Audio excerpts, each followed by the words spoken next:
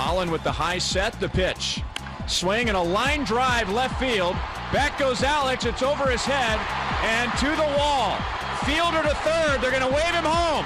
Escobar throws to the plate. He is out to end the game. 1-0 Royals in Game 2 here in Detroit. I'm Matt Waymeyer with the MLB.com FastCast.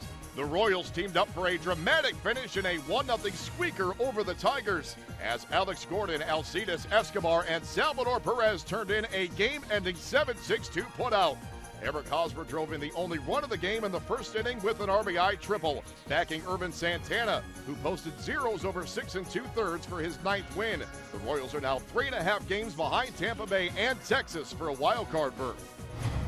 Marlon Byrd!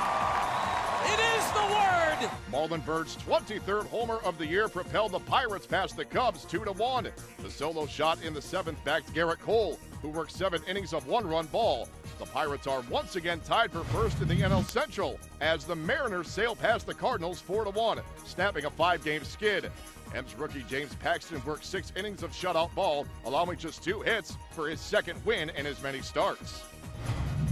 The Athletics blanked the Rangers 1-0 thanks to 8 brilliant innings from Bartolo Colon as he earned win number 16, outdueling Rangers ace Yu Darvish. The A's have won 7 of their last 8, and they're now 5.5 games up on the Rangers in the AL West.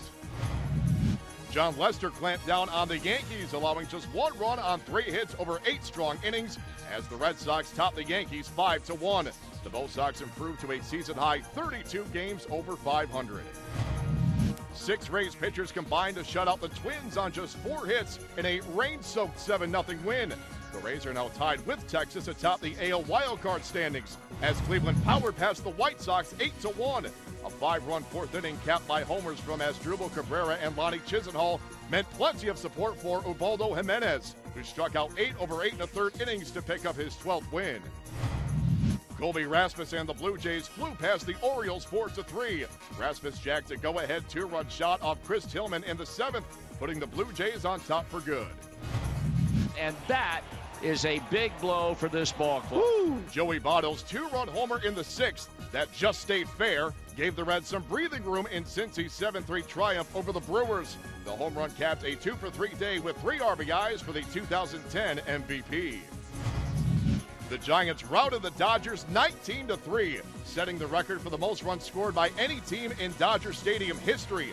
Brandon Belt recorded 5 hits and 6 RBIs, both career highs, while Hunter Pence drove in 7 runs, another career high, 4 of those courtesy of a grand slam to power the offensive outburst. At the wall, that one's long gone. Freddie Freeman's solo shot in the 6th, one of his 3 hits on the day, scored the eventual game-winning run as the Braves edged the Padres 2-1. Chris Bedlin scattered 4 hits over 7 1/3 shutout innings to win his 4th consecutive start. The Phillies dropped the Nationals 5-4, snapping Washington's 7-game winning streak. Carlos Ruiz's 3-run double powered the Phils offense, while Cole Hamels won his 4th consecutive decision. Denard Span extended his hitting streak to 25 games with a single in the 1st. Gerardo Parra and Aaron Hill each tallied 3 RBIs, and Wade Miley worked 6 1/3 innings of 2-run ball for his 10th win as the D-backs slithered past the Rockies 9-2. After the game, longtime Rockies first baseman Todd Helton announced that he will retire at the end of the season. Jared Weaver joined Nolan Ryan as the only Angels pitchers to ever reach double-digit wins for 8 straight seasons as the Angels downed the Astros 6-2. Weaver threw 6 innings of 2-run ball, striking out 5 for his 10th W. Donovan Solano starred in the Marlins' 3-0 triumph over the Mets in Game 1 of a doubleheader. Solano homered and turned in a pair of excellent defensive plays to back Henderson Alvarez's 7 shutout frames. But in Game 2, Daniel Murphy and Lucas Duda bashed back-to-back solo shots in the 3rd to lead the Amazons to a 3-1 win. Daisuke Matsuzaka earned his first win with the Mets, allowing just 2 hits over 7 strong.